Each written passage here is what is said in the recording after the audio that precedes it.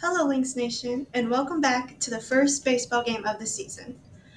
Up to bat first is number 17, Clayton Smith. Something that may be very surprising to everyone is Clayton has been playing baseball since he was 5 years old. He played many other sports when he was little, but the one sport he decided to stick with was baseball. When you look at each base, you will be able to see his friends and family, what he does in his free time, and his future goals. Now, without further ado, let's play ball. When you look into the crowd, you will be able to see his biggest supporters and the people that mean the most to him, and that's his family. Up first is the person he looks up to the most and pushes him to do his best every day, his mother Mary, his mother Pam. Up next is the person who took him to many baseball fields and had him practice many times, and that is his father Blaine. Although this person doesn't live here, she lives all the way in Kentucky and is known to help with pain because she was a pharmacist for many years, his grandma Mary. Also cheering him on in Kentucky is his grandma's dog, Max.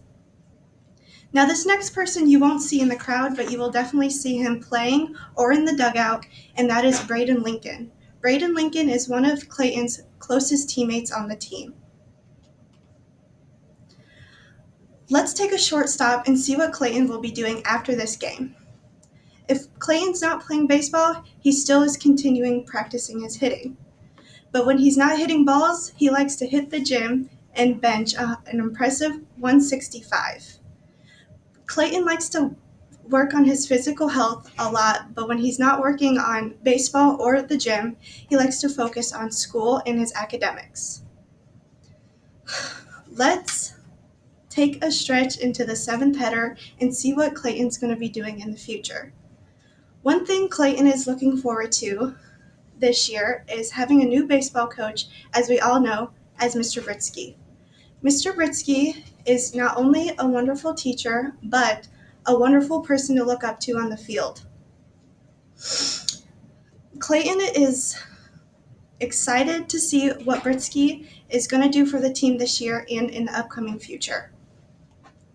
Clayton has a Potawatomi promise and is planning to go to Iowa Western for a couple years to get his associate's degree.